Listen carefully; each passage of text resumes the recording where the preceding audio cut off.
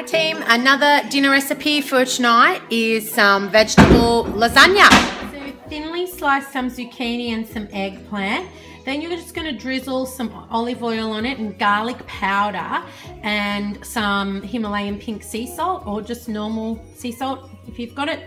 Garlic powder, extra virgin, and just let it sit for until you get your mince ready, basically, just to let it absorb, because usually eggplant takes a little bit longer to cook than zucchini, so letting it sit and absorb the salt will help the cooking. So you're going to brown off some organic or grass-fed lean mince beef, and when that's brown you're going to add your 2 cans of diced tomatoes and then all these spices, so parsley, ground paprika, cumin, a dash of cinnamon and a teaspoon of stevia.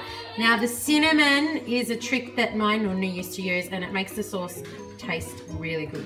So enjoy that one, and I'll show you what it should look like at the end. I just usually chuck the spices in and wing it. So sorry, I can't give you exact ones. Jasmine usually helps me with the spices, don't you? I already helped. Oh, okay. Our sauce, it's simmering away. Jasmine added all the spices, didn't you? Yeah. Rambo.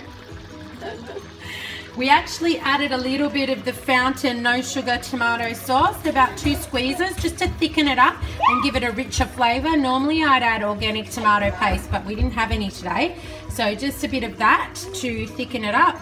And I would just let it simmer now for like 15 minutes, and then we're going to create our lasagna layers. Your first layer of veggies, and then you're going to put some cheese on. Don't go too crazy, just like a handful, and spread it around heaps.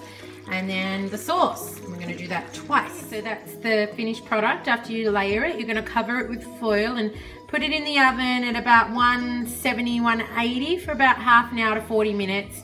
Just check it, and if it's nice and melted on the top and the veggies are nice and soft, it's ready.